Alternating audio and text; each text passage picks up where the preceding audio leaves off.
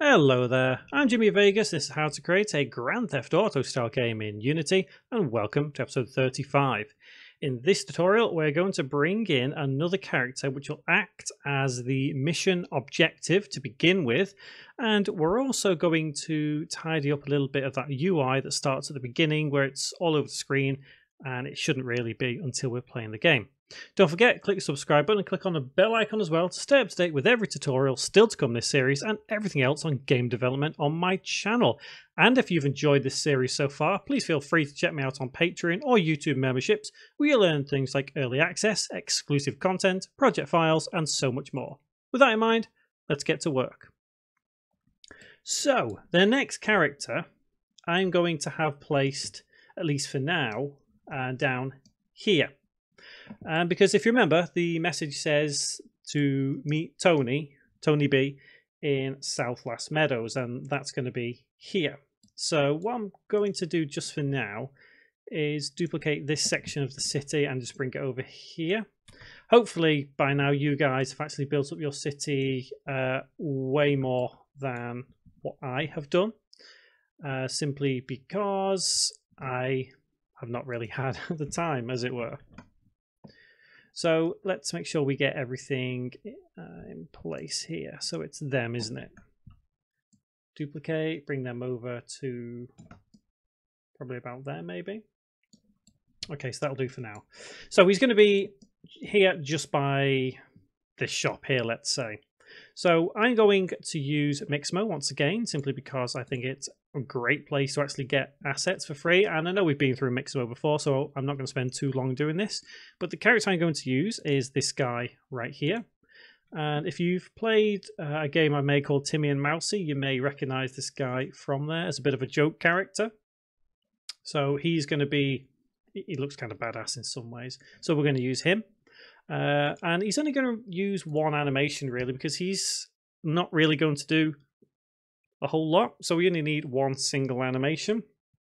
And I'm going to use an animation called Offensive Idle.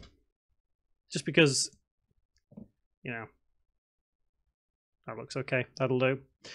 So as always, we need to download with the Collada for the textures folder, and then the FBX for Unity. So once you've downloaded those and put them into the necessary folder, we just need to bring it into Unity. And I'm going to bring it into the NPC folder. I've already gone ahead and done that, just to kind of save time in this tutorial, so we're not hanging about waiting forever.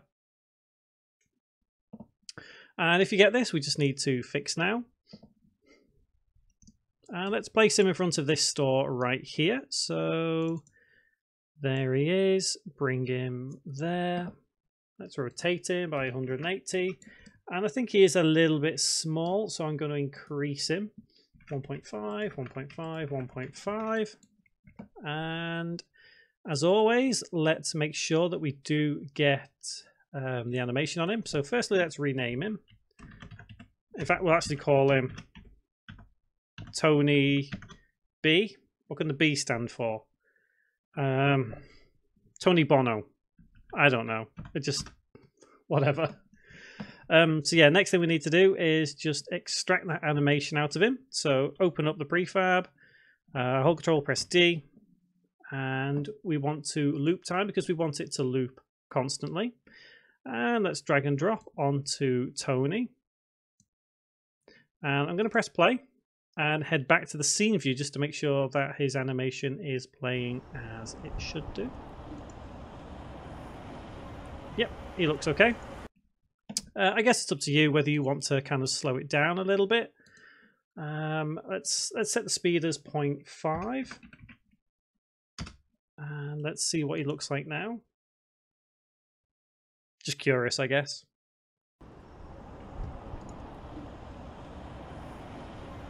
Yeah, okay. We'll have him at half the normal speed. So the next thing we need to do is we need to get to a point where we can only spawn him when we've started the mission. So that means that when we trigger this section over here, he only spawns then. So let's turn him off up top there. And we need to go back into the script where our mission starts. So mission trigger and M001. We need to add in. So public game object Tony B semicolon. And we will spawn him as soon as we get the message from him. So after phone effects play, we'll say Tony B dot set active true semicolon save. Let's head back into Unity, and we just need to add him to the variable down there, and let's just make sure that that addition of the sequence works as intended. And once he's done that, what we'll do is we will tidy up some of this UI that we're about to see on the screen. So we need to get rid of everything that's on the screen there and only display it when we actually start the game there. So firstly, let's go and make sure Tony is not waiting for us. He is not. That's good to see. So we should trigger mission. So now we should go around the corner and we should be able to see Tony kicking it. There he is. Yep, looks okay. He might be a little bit big there, so I might reduce him in size. Let's have 1.4 by 1.4 by 1.4. And what I might do is move him a little bit closer to the wall. Again, you should take the time to customize this a lot more than what I do. As I always say, I show you the mechanics, you put it all into practice. So let's save the project, and now let's work on sorting out all that UI that shouldn't be on the screen just yet. So we need to establish what is on the screen that we need to get rid of. Firstly, it is going to be the ammo count, cash count, and the mini-map, as well as these wanted stars. And speaking of these wanted stars, pretty soon we're actually going to simulate a wanted level, so keep an eye out for that. And it's going to be in the next couple of tutorials. Basically, everything here needs to be hidden. So in fact, what I am going to do is I'm going to tell you what I'll do. I'm going to manually turn off all of those wanted stars, because when we start this, we're not going to have a wanted level at all anyway, and we can use that to simulate. So that's that problem sorted. Now we need to get rid of the hint box, ammo count, cash count, and the minimap. Don't need to worry about the location display, simply because we're not going to have a location displayed when we start. So let's go to, I believe it is somewhere. I cannot remember which one it is. I think it's this one, isn't it? AA opening. Yes, that's right. That's the one where we start the entire sequence. So in here, we need to place those particular objects. So hint box, ammo count, cash count. So public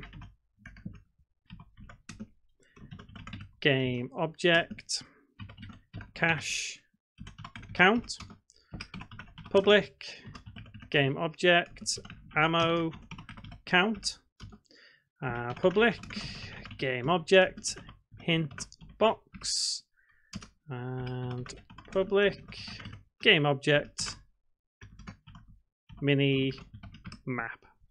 Is it just those four? 1, 2, 3, 4. It is. So they can all be turned off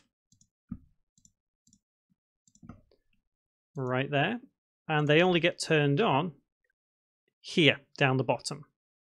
So just before we play the fade in animation, we should turn those particular UI elements on, so as they appear behind that fading screen, so as it fades with them as well. They don't just suddenly pop in on top of the fade screen. So we've got cash count dot set, not send message, set active true, semicolon. Ammo count dot set active, true. What else we got? Hintbox. Okay, that's decided it's not going to work. Hitbox I've got there. That should be hintbox. Hintbox dot set active, true. And finally, minimap dot set active, true. Semicolon and save. And I can't remember if I've mentioned this kind of thing before, but generally with scripts, when we code them, you'll always find that it may start small, but you'll constantly be going back and forth between scripts to increase them and do different things, especially when it comes to something like this, where we're creating a sequence of events which constantly needs to change the more and more we develop. So heading back into Unity,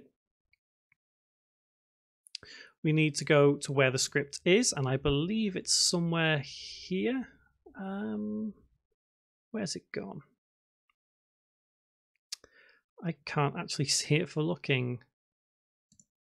Where is it gone? It's sequence holder. There it is.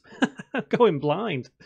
So yeah, all we need to do is add in hintbox, which is there, ammo count, and cache count, and minimap. Let's save and press play. And everything should hopefully look all right now. 2 years later. So we shouldn't have any UI on the screen when this pans down.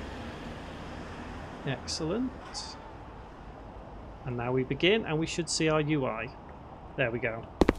Obviously the wanted level is not there because we do not have a wanted level yet. Come meet me in South West Meadows, Tony B, on my way. I know it's very simple, that phone, but you can customize it as much as you need to. And there he is.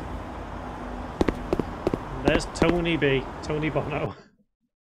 Okay, so like I say, you customize that as much as you need to at this point. I think things are starting to come together for this mission. So what we'll do next tutorial is we will make it so as we have a little sequence, a cutscene sequence. When we approach him, it kind of fades, and then there's a camera focused on him, and he tells us what we need to do. Something like we need to drive somewhere, so then we can start looking at bringing cars in as well in a couple of tutorials time. So yeah, hopefully you guys can see it coming together quite nicely. So until the next tutorial, guys, thank you very much for watching.